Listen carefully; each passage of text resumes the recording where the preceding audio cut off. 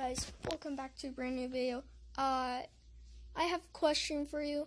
I've been working on this for a few days. I've been looking at only mansions and estates, and I was looking for good front and backyards.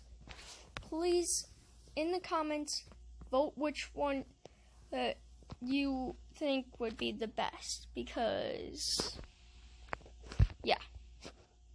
Anyway, yeah. So here it is. So this one I really like.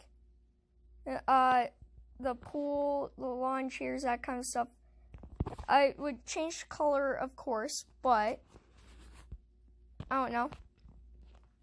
Tell me what you guys think. This one, same thing. I really do like the campfires. I think they add a good touch to it. This one won't be as expensive to do if we were to do it, but this next one is. This one,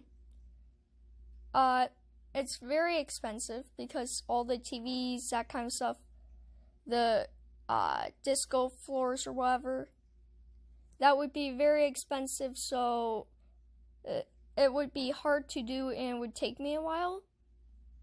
But if you guys think this is a better choice, tell me, because I'll make it happen. It would just take me a long time. So, yeah, this how it looks. So this next one is small, yes, but it's only one room. The other rooms were just weird. I don't know how else to put it. I want a backyard, not another room to my house. And here's a meme, because I want to mix it up between the video, because then we're going to be moving on to front yard. And you're also, I want you to vote, should I do front yard first or backyard first? Anyway, this is option 1 for front yard.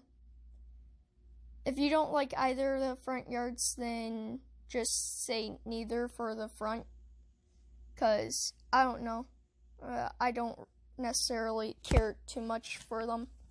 But this one's the other one, which is more expensive than any other one.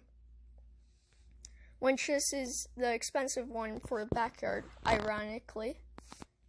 I think this person pays too much for Robux. Anyway, have a good time. Subscribe.